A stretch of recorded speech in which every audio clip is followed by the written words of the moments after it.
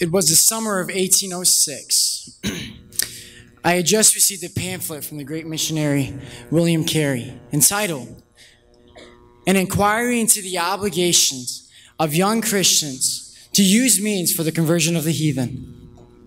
He wrote this pamphlet for American Christians to realize it is our obligation and our duty to reach foreign countries with the gospel.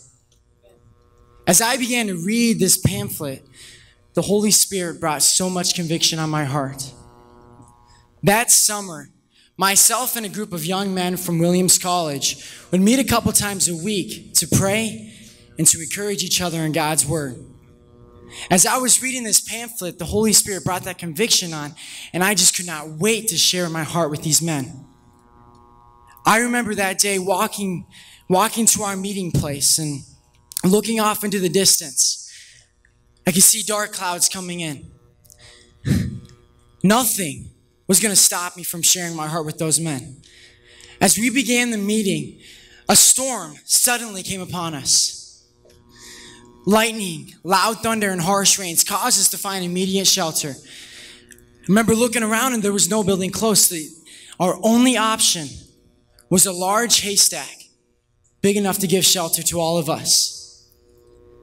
While waiting for that storm to pass, I began to share my heart with those men about world evangelism. And the conviction on my heart that day spread to those men.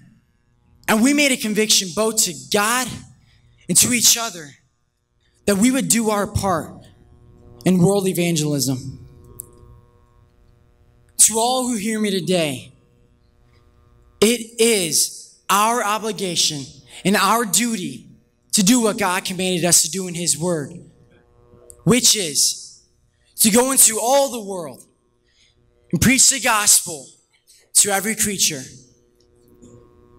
Will you have revival in your heart to reach others with the gospel? Will you do your part in any way possible to reach the gospel around the world?